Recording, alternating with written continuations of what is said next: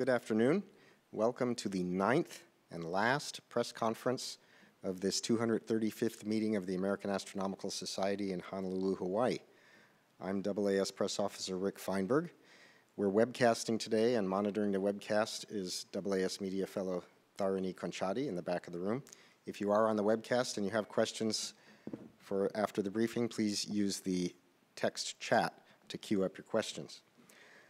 Would everybody please make sure that your cell phones or other beeping and chiming and ringing things are silenced.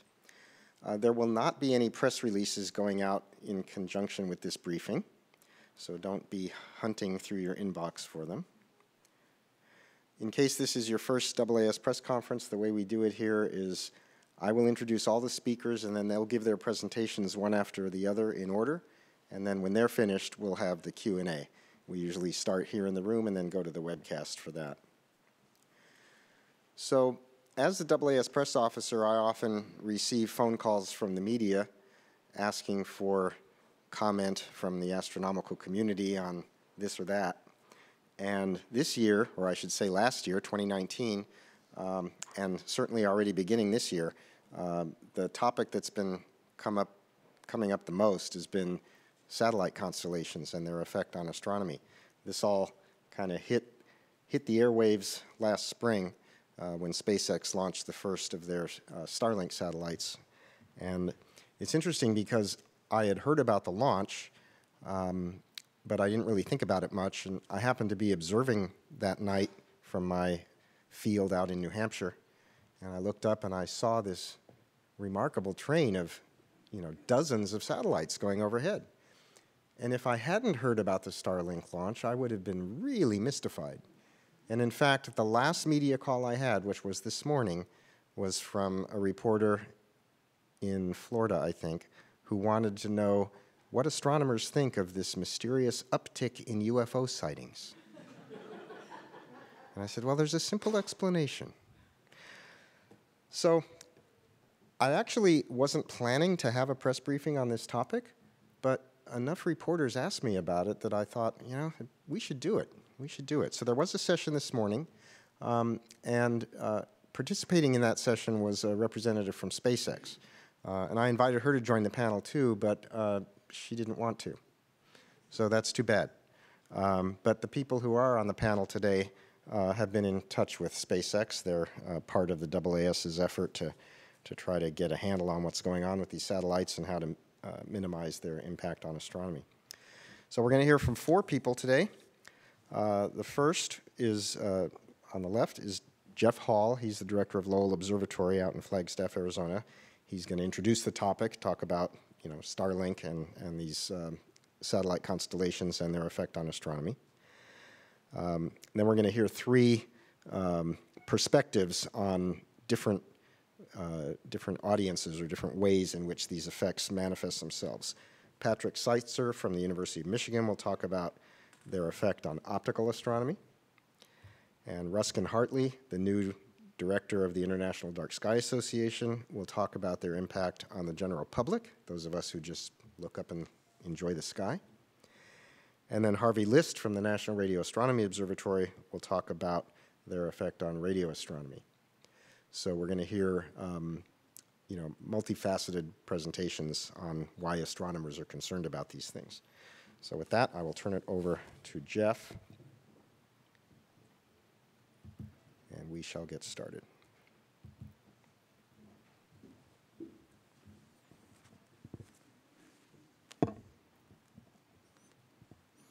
All right, thank you, Rick. Probably most or all of you have seen this image. This was captured last May at Lowell Observatory. Made quite the rounds in the press and in the social media. This was not taken with one of our research telescopes, but in fact on one of our evening public viewings for the public with a general purpose telescope. And it shows the Starlink trails clearly going through the image about 3 days after launch.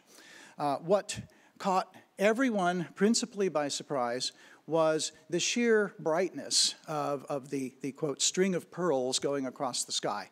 I think the astronomical community was quite surprised by this. SpaceX, by their own admission, was also surprised.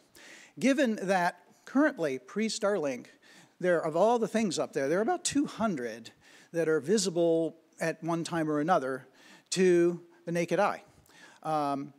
When you combine an image like this with the potential for 42,000 satellites from Starlink times several other American or international operators possibly having similar designs, you can understand why this got everyone's attention, and there was a very strong initial reaction. Since then, the AAS commissioned the Committee on Light Pollution, Radio Interference, and Space Debris to work with SpaceX, who reached out very proactively to discuss the matter with us. So, in a nutshell, what has transpired since last May? We have had 8 telecons with representatives from SpaceX, both their public relations folks as well as engineers working on the Starlink project. Mostly these conversations have been to initiate a dialogue to begin to understand what we think the impacts will be of the full constellation build-out. Pat Seitzer in a moment will give you more of the technical details that have emerged that, but in the early stages we're really trying to understand, is this to what level is this a nuisance? To what level is this an existential threat to ground-based astronomy in whatever area of inquiry that might be, optical, IR, radio? As Rick mentioned, we've had in-person meetings with SpaceX here at the meeting, had very productive discussions, and they contributed to our session this morning. Our committee has attempted to think about targets that satellite operators might need to hit in order to solve the impacts on astronomy, but we don't want to think for the entire astronomical community, so we have sent out a survey to collect input and feedback from a variety of observatories and interests in research astronomy. And as you probably know, the launch from just a few days ago includes a darkened satellite, so we can see whatever they did, see what the effect of that is.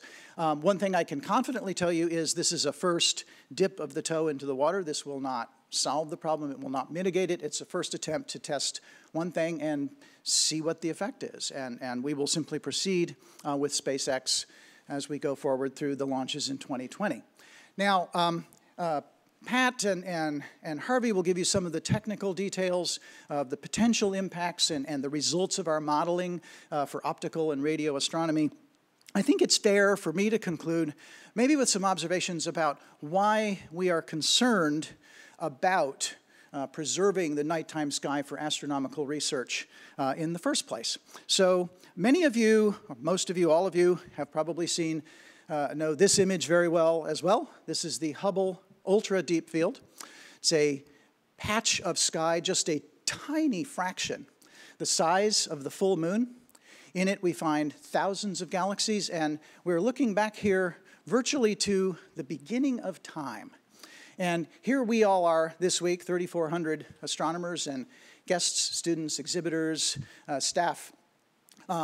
These sort of amazing collections of self-aware atoms all collected together, pondering our very origins and pondering the phenomena that created the very atoms that we're made of a long time ago and far, far away.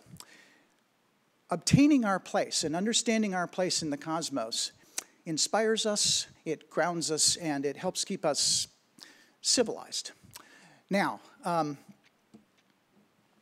that's one thing. But the other dimension to this is this incredible collection of atoms. About a century ago, a group of physicists devoted more or less their entire careers to understanding or trying to understand the nature of the atom and the behavior of the universe as they were observing it at the atomic level. What they discovered was counterintuitive, arcane, and honestly a little bit weird. And yet those discoveries, through the decades since, have transformed every aspect of our society, including, among many other things, the electronic computing devices that pervade our existence today. One of those physicists was Albert Einstein, and it was his ponderings about the interlocked nature of space and time that are the reason we can use our little handheld computers to navigate accurately through Honolulu or wherever we happen to be. When we understand the universe and expand our understanding of the universe, it rewards us on multiple levels, and it is worth preserving. Now, SpaceX has stated its goals of audacious exploration and betterment of humanity. Exactly the same can be said of astronomy, because that's what we do, and it is worth preserving. I think the challenge of solving the issue of satellite mega-constellations for astronomy will be difficult, but neither astronomers nor aerospace engineers are any strangers to difficult problems. And I was very grateful to hear our SpaceX colleagues here at the AAS meeting this week state that they are committed to solving the problem, working collaboratively with astronomy. I look forward to seeing that happen. So let's do it. Thank you.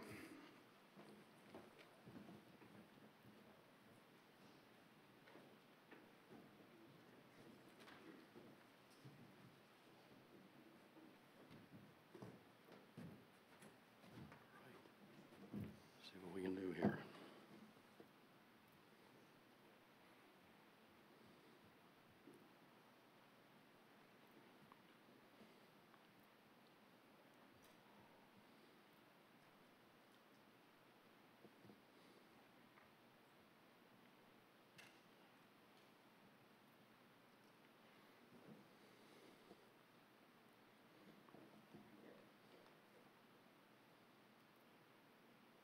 Okay, so my name is Pat Seitzer. I'm an observational astronomer from the University of Michigan in Ann Arbor, Michigan.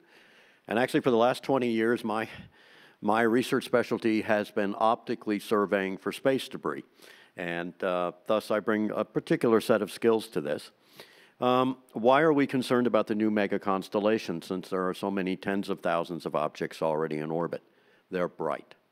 The new satellites could be brighter than 99% of all of the objects in orbit today, be it space debris, be it rocket bodies, be it active satellites, dead satellites, you know, aluminum panels, whatnot.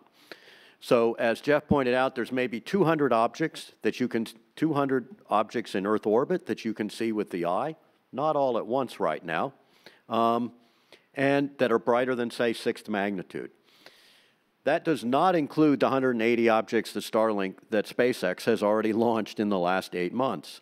So by the end of 2020, SpaceX will add another 1,584. So basically, you're going to see an increase in the number of satellites that you can see with your unaided eye by a factor of 9 in less than 1 year by one operator. So that's our concerns. It really is that the new satellites are brighter than 99% of all the objects in orbit right now.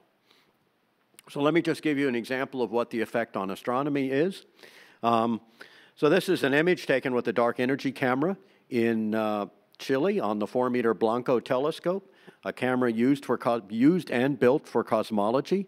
And this was an image that was taken in July and shows a satellite trail crossing the field of view. Well, that doesn't look too bad, does it? Except that that streak saturated the detector, okay? So you had loss of information in the pixels. You had crosstalk in the electronics. If you looked very, very faintly, you could see that there was a mirror image of that streak running through here, which was due to crosstalk in the electronics. You can have ghost images out of focus elsewhere in the field of view, and you can have possible residual images in upcoming images. So that's why astronomers are so very seriously concerned about this, that even if these objects are not visible to the unaided eye, they could still saturate our telescope's detectors. So even if they're not visible to the eye, they could still cause problems for professional astronomers using wide field surveys. So our conclusions on all of this are that mega-constellations at LEO are coming, and they're coming fast. SpaceX initial deployment of 1,584 will be done by the end of this year. The new satellites are brighter than 99% of the current objects in orbit. Now the good news, of that 1,584, you only see a small fraction above you at any one time, typically 6 to 9 above 30 degrees elevation. And the string of pearls that got everybody so excited about, these strings of bright satellites that are clustered together, are probably not a good representation of the final operational state. So that's the good news. If the 1,584 Starlinks was the only constellation to be launched, astronomers could handle it, okay? If these 1,584 by SpaceX, 6 to 9 visible above you at any one time, we could handle that. But there are plans or press releases sent out for 10 or 20 times that. It's just the start. And we have a very short time to deal with this issue. The project that is most likely to be affected is the LSST and SpaceX. The survey is the most impacted by bright satellite trails because of its wide field of view and extreme sensitivity. The original Starlinks will saturate the LSST detectors. And this statement was provided to me by Tony Tyson, the LSST chief scientist, and you have his email there at the bottom. Fortunately, there's a joint LSST SpaceX engineering teams working to change this, how to make the satellites fainter, changes to the LSST readout to avoid artifacts, and changes to scheduling to avoid bright satellites. And these are Tony's words. We find that SpaceX is committed to solving this problem. So that's the very good news. The final thoughts on Starlinks. At an operational orbit of 550 kilometers, they will be visible to the unaided eye under very good conditions, 5th magnitude. You probably won't see them from a city. Any sort of effort to reduce the brightness will make them invisible to the unaided eye. Any sort of effort there. If you can knock it down a factor of 5, you'll never see them, even if you're 17 years old and on top of a mountain in Chile. The string of pearls that gets everybody's attention at the parking checkout deployment orbits at 350 kilometers will be increasingly common. So do not be surprised when you see 2, 3, 4, 5 such strings available over the next year as they are deployed. And that the good news on this is that they're visible not too far into the darkest part of the night. But do not be surprised if 2, 3, 4, 5, maybe even 6 such strings are visible in the night sky at any one time. They are not representative of what they will be at 550 and 5th magnitude. So, thank you for your time.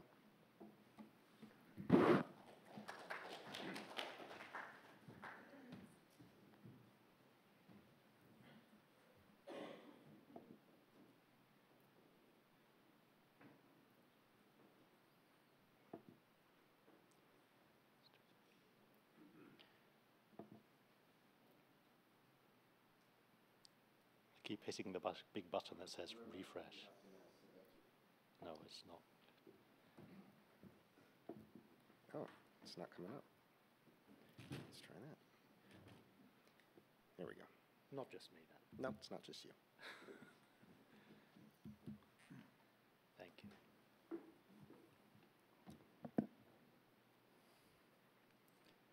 Where's the clicker? We do the clicker. Here we go. So we don't have a clicker. Okay. So if we were having this conversation a year ago, I think what we would have been talking about is ground-based light pollution. And I wanted to set this conversation today in that context. And just as a short reminder for everyone, it might be old news to people, but basically 80% of people in the world live under a polluted sky, a light-polluted sky. In fact, the rate of increase of light pollution is about, we estimate globally, is 2% a year. Some places it's 0, some places it's much faster than that. So that's the context and the background in which we're considering this new, evolving, emerging threat of light pollution. Now, on the positive side, I'm having difficulty with this, awareness and action of tackling light pollution is growing. At the International Dark Sky Association, we see evidence of this every day, and in particular, I want to talk just very briefly about our International Dark Sky Places program, which is basically a certification program to recognize land management practices where you're putting responsible lighting in place. No, IDA does not believe in, we believe in a dark sky, doesn't mean you have to have a dark ground necessarily. So there are now 135 International Dark Sky Places in 20 countries, protecting we're almost going to hit 100,000 square kilometers. I mean, that's either a big number or a little number, depending on what you're looking at. But the news is awareness is growing. We actually certified, I think, 28 new places last year, and this is happening around the world. And these are places that are both being protected for the work they're doing to manage responsible lighting, but they're also bringing a new generation of people out under a dark sky, often to experience it for the first time. This is me actually enjoying a dark sky out in New Zealand at the Aitai Dark Sky Sanctuary, about 80 kilometers north of Auckland, a remarkable place where two individuals have set up a great local business with an 8-inch Dobsonian, bringing people out to experience the Magellanic Clouds, often for the first time. And you can see that's a transformative experience for these individuals. So you can imagine everyone's surprise when this is what people started seeing in the sky in May of this year. And I think the surprise, well, at first it was the wonder, my goodness, what is that? Is it a UFO? What's happening here? And then people started to realize really what was going on. And I think a couple things like, okay, what's the magnitude of this? We're seeing plans for 40, hundreds of thousands of these potentially. The other is most actions to address light pollution to date have been local actions. It's been cities and communities coming together to address it in their community, talking neighbor to neighbor, talking to elected officials, and people feel like they can handle that. This felt so far outside everyone's reach. There's a company in California operated by this incredible genius who's changing the world in many ways, but it's so remote in a regulatory environment that is lacking, shall we say. So people felt powerless. So who is our community? Into the IDAs, when we think about our dark sky community, I mean, it definitely includes the professional astronomers, it includes the amateur astronomers. The astrophotography community is growing. That's one of the real hot topics in this field at this moment. Astrophotography and actually astrotourism are areas that are trending. If you talk to the National Park Service, their most liked posts on Instagram are always about dark sky places and photos of the stars. And it's this combination of people's yearning for these special places, and to be honest, technology. Technology is catching up, enabling amateurs to do that. But it's also our members and advocates, and ultimately the people who go out and enjoy these dark sky places. That's really the people whose voices we want to make sure are represented in this conversation. We reached out to our community recently to ask them, is this of concern to you? We got back about 91 responses in short order. It went out just over the Christmas break. And of those, I think one individual said, we love it. This is great. 4 said, no, I don't think it's really going to bother me.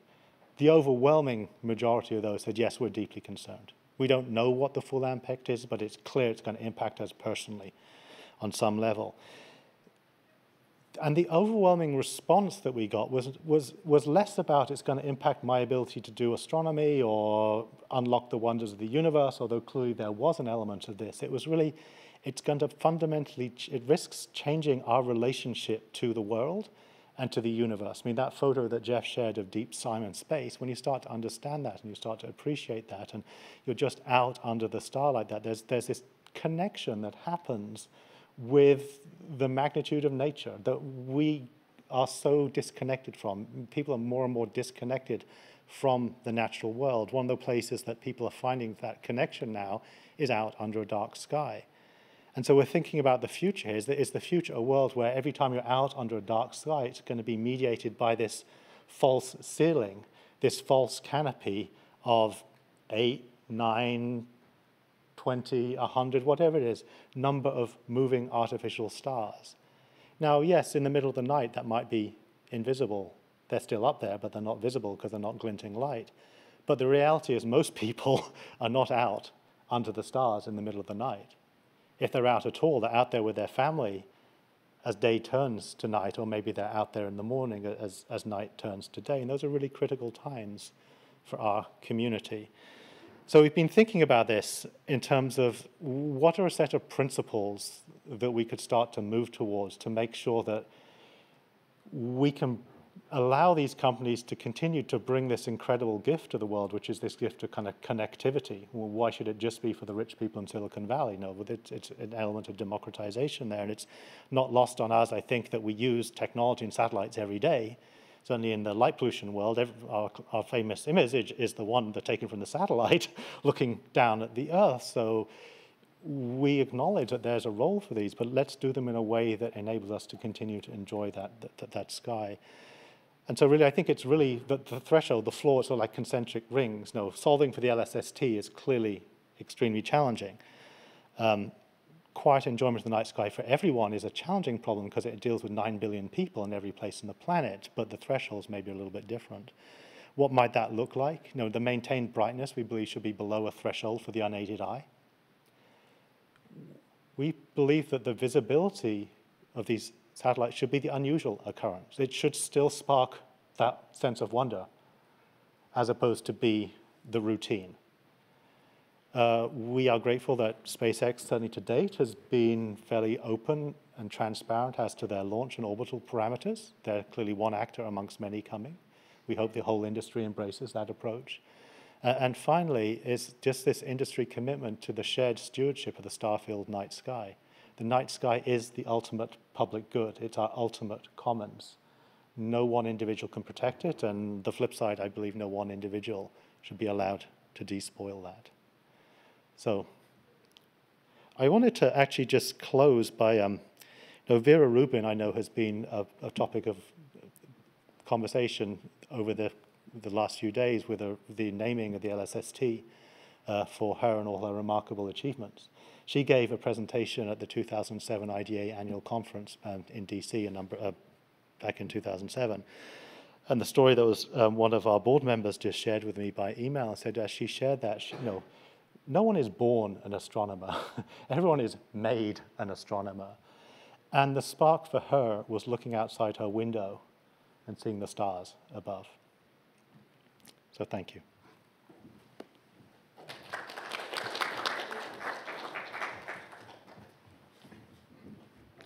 Okay, so what do I have to do here? Just get out of this. Press the big silver button. Okay, yeah.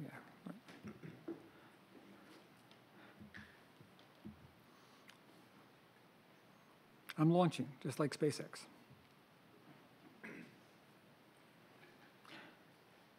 Okay, so I'm the radio astronomer in the LPRISD, the radio interference. I don't want to steal the limelight from the interaction of optical astronomy and SpaceX. This is an aha moment, a special moment in time, actually, for optical astronomy. Whereas for radio astronomy, you can view it pretty much as one in a very long series dating back to the 70s of interactions of the satellite industry and radio astronomy.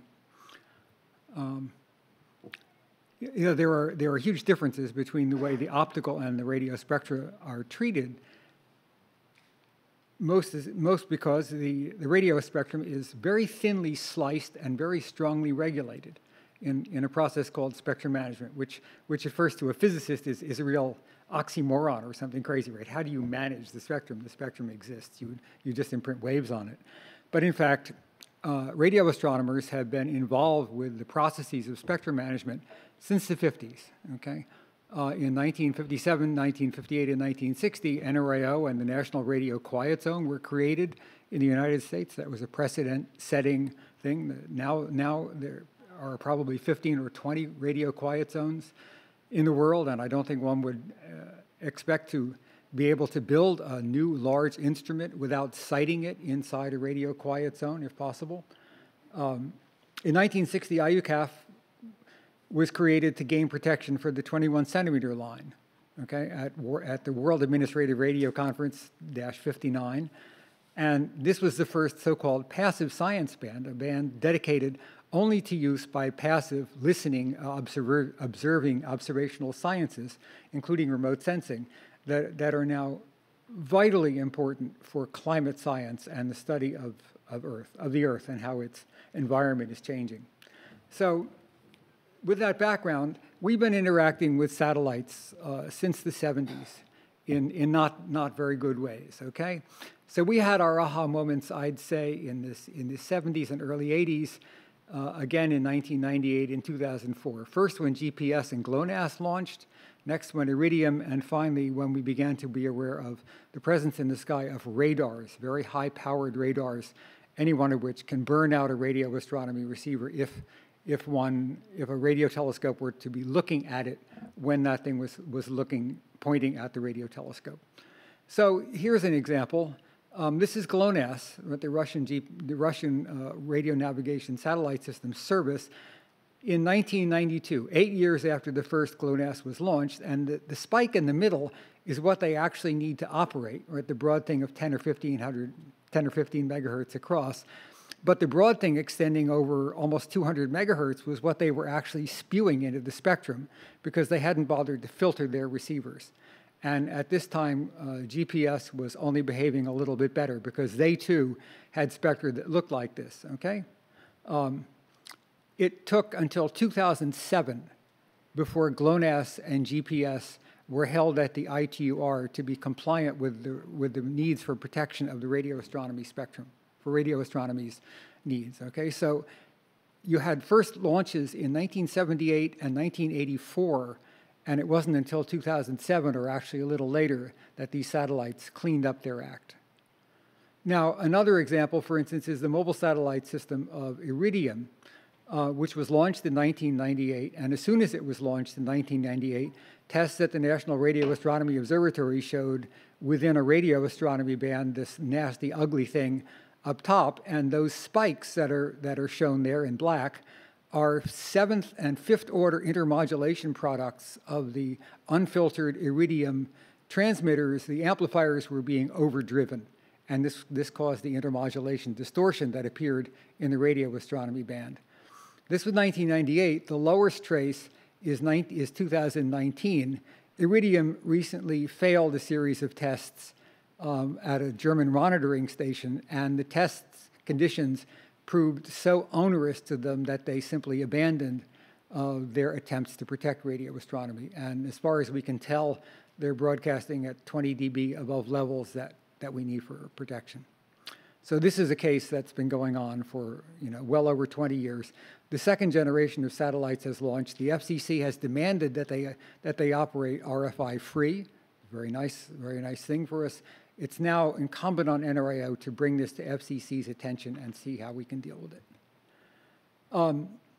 Radars. So there's a CloudSat 94 gigahertz radar. Nadir pointing when it's in control, wildly gyrating when it has a battery problem. This is a radar that's very valuable for climate science. It monitors. It studies the profile of clouds in the atmosphere. It measures the depths at which the clouds appear. It has an evil twin that's mounted on a truck and called an active denial system, and was used in the early stages of the Iraq War for crowd control. Before I think they realized that it was not a very humane way to, but it has been experimented on. I've talked to people in Tucson at the company that's developing it who have actually tried to stand in front of it. Apparently you can't stand in front of it for more than 10 or 15 seconds before your eyes begin to burn, no matter where your head is pointed. Okay, but it's basically the CloudSat radar mounted on a truck and described as an active denial system. This radar, when it passes overhead at a radio observatory, saturates the radio astronomy receiver no matter where the radio telescope is pointed.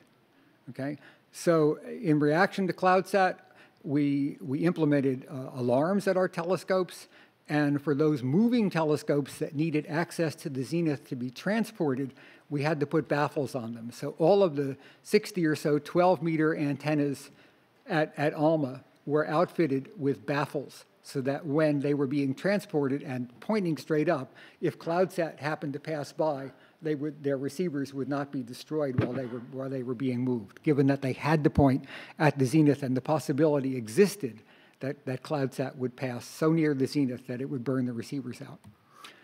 There are many other of these radars at different frequencies. Now, this is a new development that we're going to have to come to grips with. There is a band allocated between 9.2 and 10.4 gigahertz. This is roughly an order of magnitude lower frequency than you saw for CloudSat. And these are being developed commercially now. And if you look on the right, you'll see ICEYE. ICEYE's slogan is every square meter, every hour.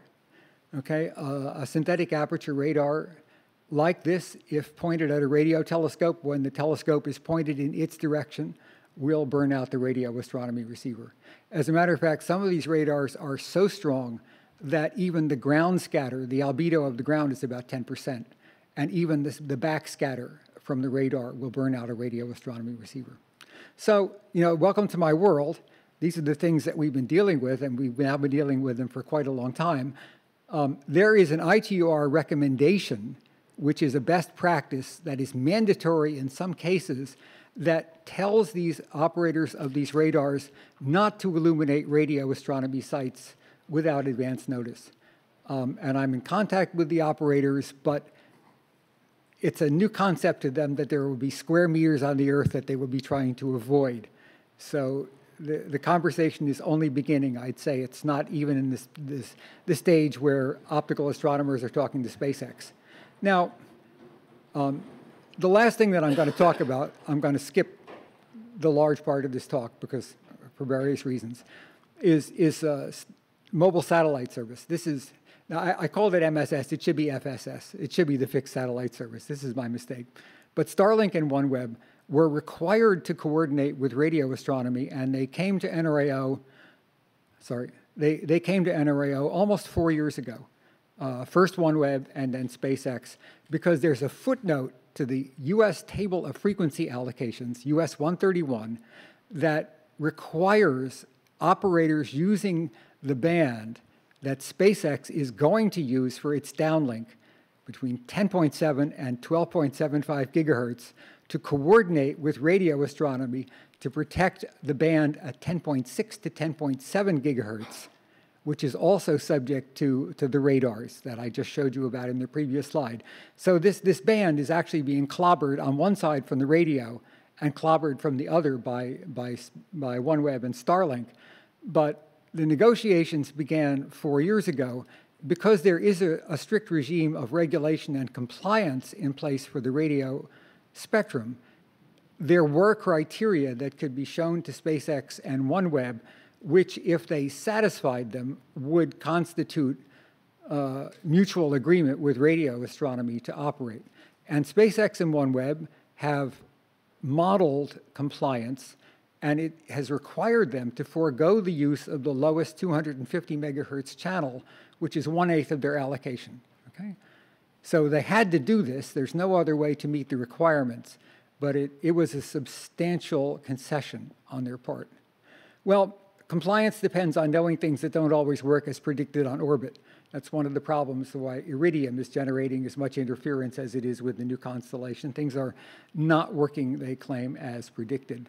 So we hope that these things are going to work as predicted, but in any case, we will continue to be talking to SpaceX. Now, I'm going to elide the last part of the talk, which is something else, but the point is that scientific access to the radio spectrum is eroding.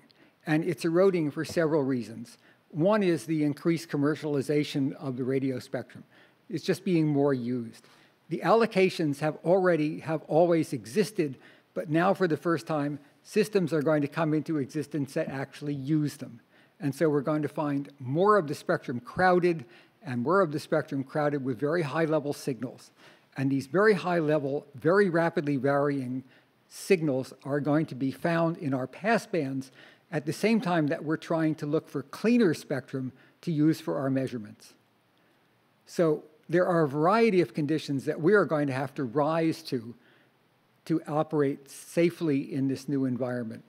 But in general, the one thing that I want to say is that right now, science does not have an equal place at the table. The high-level advocacy for a position of science in use of the radio spectrum that we need is really not there. We have people working diligently at NSF and IUCAF and at ITUR to protect the existing resources. But in fact, in the face of what's happening now, we're going to need a higher level of advocacy for the protection of scientific use of the radio spectrum. Okay, that's it. Thank you.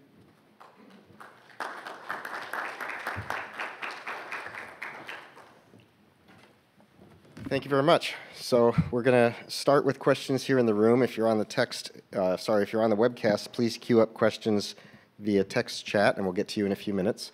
Remember to wait for the mic. Dave Finley from NRAO is going to bring a mic around. When you get it, identify yourself and tell us who you write for. So we'll start with Jeff, and then we'll do Fraser, and then we'll come over to Ethan. Hi, Jeff Faust of Space News. This question for Jeff Hall. I wonder if you can talk in a little bit more detail about the nature of the discussions between the AAS committee and SpaceX you've had over the last several months. What you've talked about, has the company been cooperative, understanding? Have they need to be controlled into working on this? And then also, have you had similar discussions with other mega constellation companies like OneWeb, Telesat, Amazon, and so on? Okay, let's see. Oh, I am on. Okay. So we have not had to cajole SpaceX in any way. They've been very receptive, very proactive in holding roughly monthly telecons with us. You know, the first set of telecons has really been a discussion about understanding what they plan to deploy, when, at what altitudes, which gives us the information, or principally Pat, who's been doing the heavy lifting on all this, the information we need to come up with some of the numbers that he's presented for you. I think while we've been working that out, it's been a little more staying in touch than making a lot of progress on mitigation. As you saw, the first darkened satellite only went up with the most recent launch. We do have a telecon scheduled with OneWeb within the next couple of weeks. I forget the exact day, but we are making overtures to the other companies as well, because clearly SpaceX is not the only player in the field. Okay, so Fraser behind you, and we'll come back to, we're going to go to Ethan next, and then Jay. Fraser Kane from Universe Today.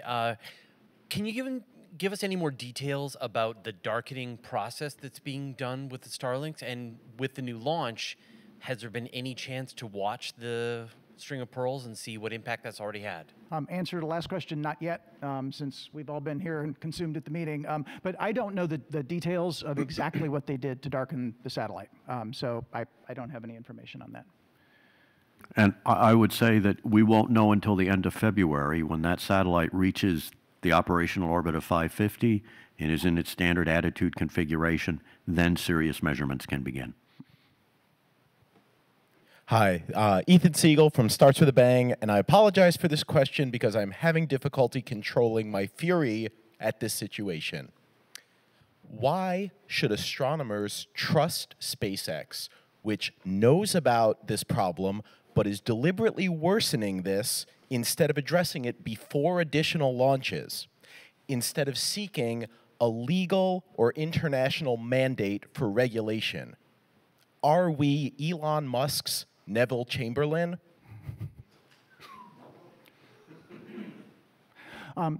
So the launches are underway right now. I think regulation of the Wild West up there is necessary. That is going to take a great deal of time to implement just because of the nature of that beast. Therefore, there is no advantage or upside to distrusting what SpaceX colleagues have told us. We will simply take them at face value and work as best as we can and honestly with them to try to solve the situation. They are on the record saying they want to solve the situation for astronomy. We are working to identify the targets they will need to hit to make that happen, and then we'll see what happens. Anybody want to? No, I think that's a fair assessment. What surprised everyone, the astronomy community and SpaceX, was how bright their satellites are, even at fifth magnitude. I mean, we knew these tens of thousands of mega-constellations were coming, but based on the sizes and shapes of things currently in orbit, I thought maybe 8th or 9th magnitude. We were not expecting 2nd or 3rd magnitude in the parking orbits, and we certainly were not expecting 4th to 5th magnitudes in the deployment orbits. Okay, so Jay Pasakoff here, and then we'll go to the back, and then we'll come over here. Jay Pasakoff, textbook author. Could somebody please tell me why Elon Musk thinks that he needs 10,000 satellites, and apparently these other companies will launch other tens of satellites? As an astronomer, I appreciate all the problems, but what is the supposed advantage? And then my second question has to do with international regulation. I haven't heard the UN mentioned, and radio, it has some regulation, but is there, we're not allowed to pollute the streams with effluent, and is there any hope of some regulation in the United States, for example, about polluting the sky with light? Sure, why not? So I think that goes back to the answer just to Mr. Siegel. It's going to take time to implement this. International regulations have been discussed, but the launches are proceeding right now. So I think by the time anything like that is in place, we will be well down into the deployment phase of very large numbers of satellites. So we have to work with them now to try to solve the problem, and they've explicitly said they want to do that. It is probably worthwhile to talk about the AAS, SpaceX, the United States, perhaps to take the lead, but space covers the entire Earth. You know, we can say what we want, but it is an international problem, and you will have to have international regulations that are agreed to, and that's where international agencies come into play, and that is a long and drawn-out process. We are having to react now in the most sensible way we think we can. And my first question, why and I don't have all the details on that, but that appears to be, the number of satellites appears to be a function of both continuous service as well as depending on the level of demand that they are seeing to serve the appropriate bandwidth. And as I understand from them this week, they're not sure what that number is yet. I would maybe just note that even though we've known light pollution, ground-based light pollution is an issue for many, many years, there's still no national legislation in the US recognizing it and dealing with it as an environmental pollutant. So we don't have a good precedent in that. Oh. Sorry. You say you need that many to have service. Is that service for my cell phone so that I can use it? No, no. This is a system. You'll have a box in your house around the size of a pizza box connected to an antenna that actually needs to electrically steer itself to point these things because they move so fast. At 10 gigahertz, you know, your phone, when it works at low frequencies, has a very high area in an isotropic radiator.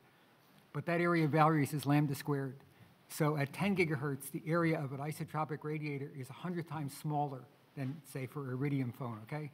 And so you can't package something that will receive one of these satellites in something that you can carry in your pocket. Okay, this is a kind of installation where you're going to have a pizza-sized box somewhere in your house with electronics in it, maybe connected to an antenna on your roof or somewhere that's going to electronically steer itself because it needs to point at a large number of very fast-moving satellites.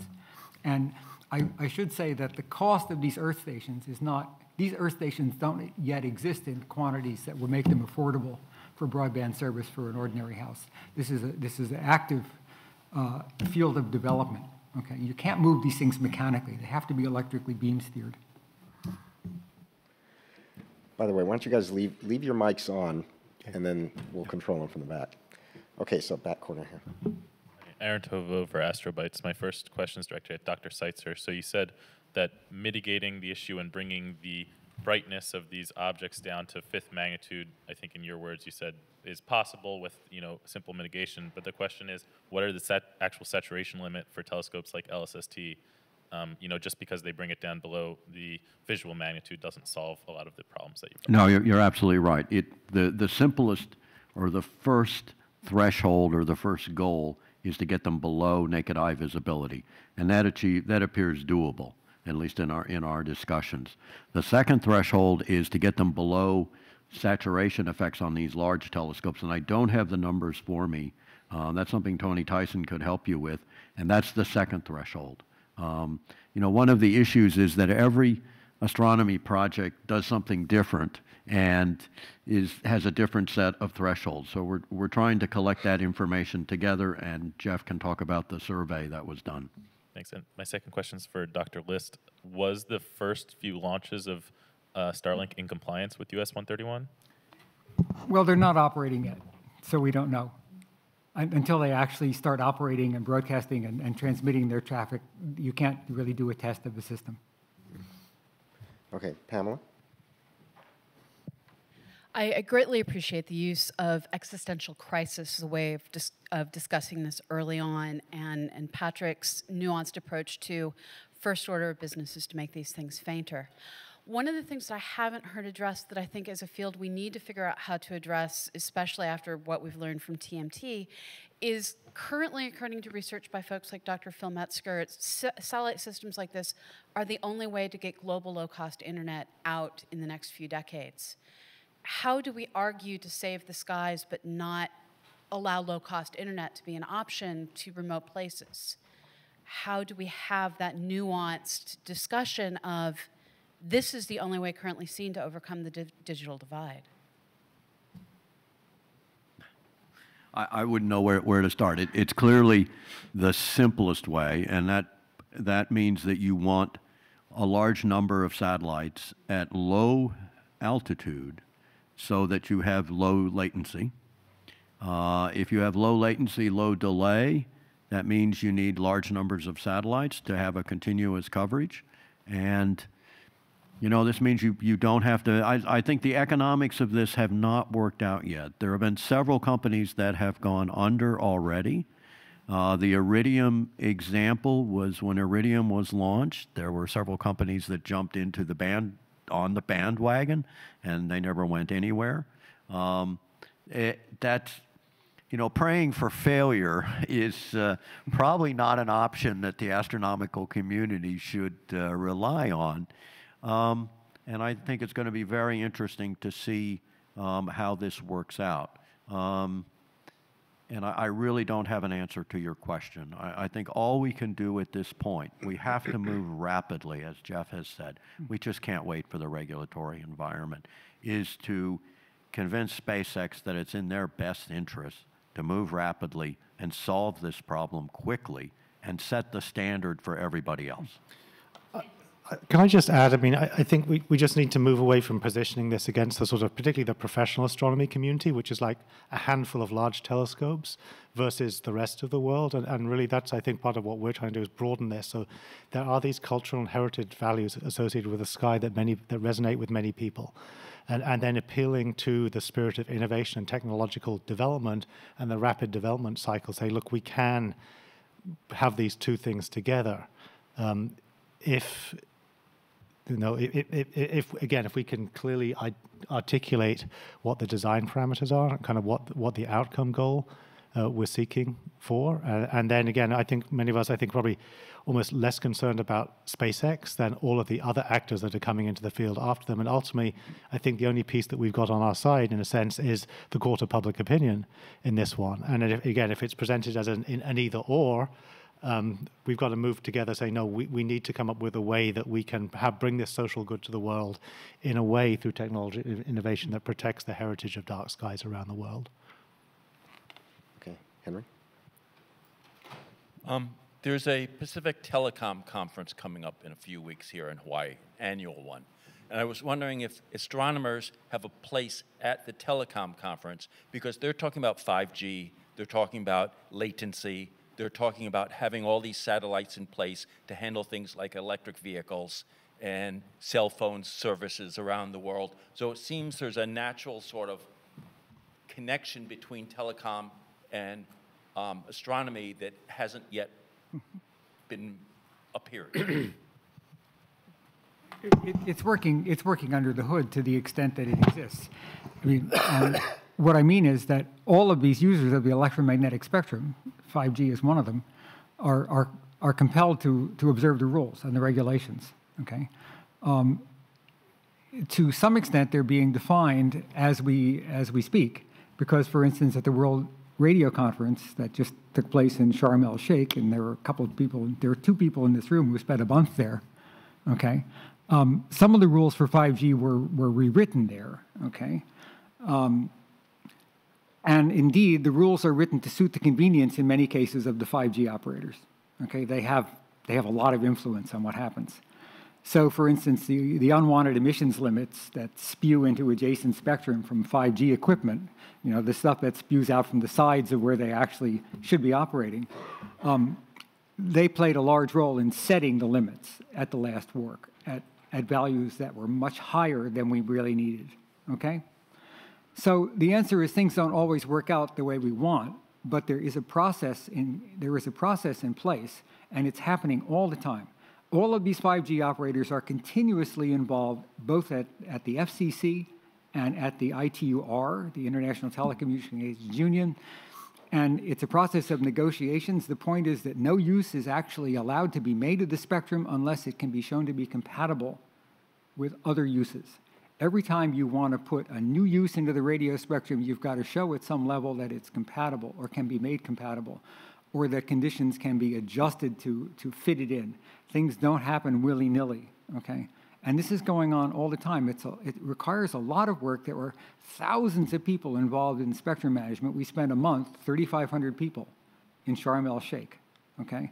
The US delegation had 250 people on it. Japan had 100, France had 100. And this is all going on all the time, trying to make everything fit into the radio, into the electromagnetic spectrum. So when there's a meeting of the industry talking to itself, you shouldn't really expect, well, believe me, there will be on the agenda of that discussions of how to make their applications compatible, okay? But the place of the radio astronomy community within that, we don't need to be there. Okay, they're fully aware of the obligations and they're fully aware of the processes that they need to undergo. And I would just add to that that this is the start of educating the rest of the satellite community of the importance of brightness and taking care or considering brightness in the design and operation of their satellites. And that process is just starting, and we're looking forward to going to professional conferences and giving presentations there.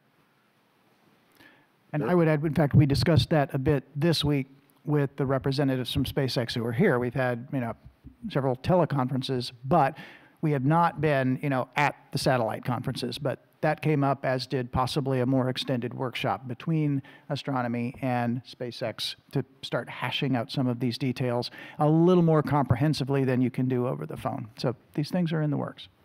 Yeah, I mean, if there's something new that the industry isn't aware of, it would pay you to go there to an industry convention. But in the case of the radio spectrum, everybody is very aware of what's going on. Dirk Lorenzen, German Public Radio. Sorry, it's on?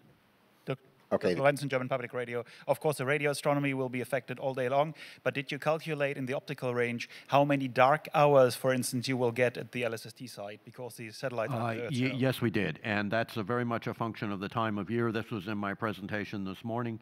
I'm happy to provide you the full presentation, which shows the plots and the red lines that are crossed. It depends very much on altitude, inclination, and the time of year. So, for example, we hear that you should launch the satellites into higher altitudes because they'll be fainter. The trade-off there is that they will be visible longer into the middle of the night. So, my personal preference, and the disclaimer is I do not speak for LSST or anyone else, would be to limit the damage to as short a time as possible. For astronomers, the interesting thing is for these streaks that cross the field of view, the additional factor that goes in is the angular velocity, because it's the time it takes the satellite to cross a pixel in your detector array. And that goes up as the angular velocity goes down as you go to higher orbits. So in fact, you don't gain the full factor of 4 if you doubled the distance. You only gain a factor of 2.8. And so, we need to, this is one of the education things that we're going through and trying to educate the industry on. Did I answer your question? Mm-hmm. Okay, but I can share those plots with people. Do we have any questions from the webcast? Yes, we have 5. Oh, well, let's take some of those. All right, the first question comes from Jonathan Amos of the BBC in London, and it's directed at the panel. Can you say something about the impact of the OneWeb satellites? There are 6 up there now, but they are a different design. Are they less bright? I'll take this as Pat Seitzer. I'll take the answer on that. The current measurements that we have are that they are 8th magnitude.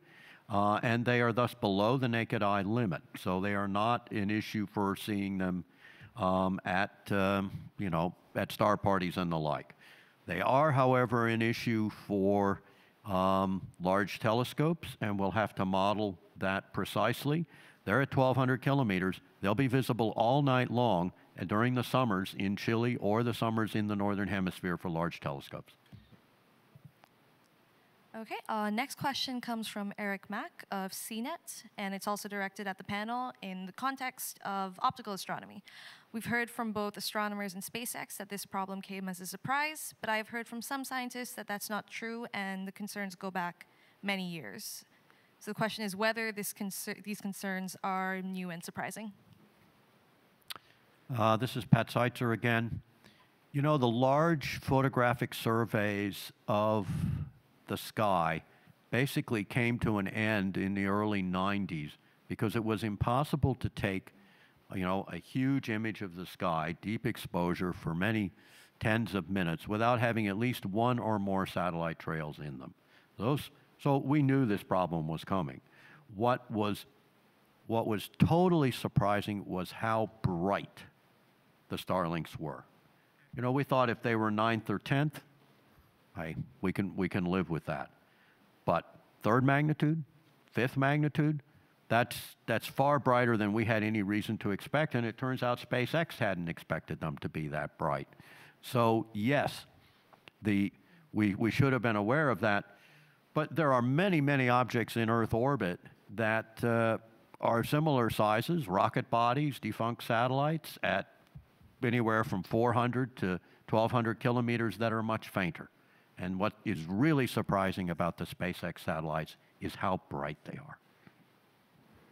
Okay, next question comes from Daniel Fisher of Skyweek, Germany. It's directed at Jeff or Pat. When you quote-unquote paint it black, doesn't that increase the infrared signature of a satellite, causing new problems in the near or thermal infrared? It certainly does. No free lunch, huh? So the answer is yes. And, you know, this is one point we've been, in the whole education continuum, we've been getting across or trying to get across to SpaceX. You know, understandably, they'd like to have targets that they hit. And we've tried to point out this is not simply a matter of providing them a visual magnitude, because there are all these interlocking effects. If you do one thing, you're going to exacerbate something in another area. So it's just figuring out what metrics to hand them is not a trivial problem. Okay, next from Erica Carlson of Astronomy and Discover magazines. I have a clarifying question and follow-up for probably Dr. Seitzer. Is it the large field of view or the detector sensitivity, or both, that makes the LSST especially vulnerable to satellite mega-constellations? What other facilities will be especially vulnerable? It is the large field of view and the sensitivity and the short exposures and the fact that it will cover the whole southern sky every few nights. All of those factors make this make the LSST really the driving force for controlling it. One of the things we are learning from the survey that we sent out is what other facilities and things will be affected by this. There are large surveys like DESI on the 4-meter, which at Kitt Peak, which is a spectroscopic survey, which could, in principle, be affected by these things as well. Did you want to add anything? Yep, no, it's just a very strong function of the type of science the facility is carrying out. So if you are doing point source spectroscopy, you know, if something crosses right through your source, that is very high impact but very low probability. But there are many observatories that fall more in the high impact, high probability quadrant of the impact plane that are the real tall poles for being impacted by Starlink. The last question comes from Larry Marshall, freelancer associated with Gettysburg College. It's directed at Pat or anyone. Is there an estimate about how many false transits and eclipses there will be when these are fully deployed? Is there an estimate of how many false transits and eclipses there will be? So what we're talking about is the satellite crossing in front of a star and mimicking a planet or something. And I'd say at this point, we don't have that information. I think at low Earth orbit, and this is just the rough back of the Earth, or back of the envelope calculation, there was a slip, that at low Earth orbit, because the velocities are so high, the angular velocities of low Earth orbit satellites are so high that it's not likely to be an issue. but those numbers and those studies have to be done, and they have not been done today. Is that it? Yep, that's it. Okay, well, we do have to wrap up because it's a few minutes after 3:15. So I want to thank our panelists for their willingness to come up here and share their expertise with us today. I want to thank all the journalists and public information officers and others who registered as press who came to Honolulu for this fabulous week of astronomy. I want to announce the date and time of the next press conference.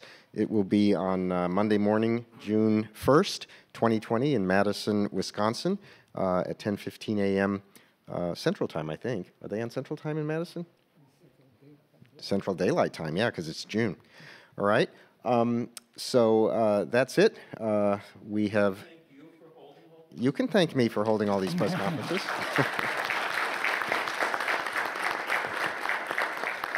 It's a lot of work, but it's worth it. All right. Thank you all very much. Enjoy the rest of your time in Hawaii.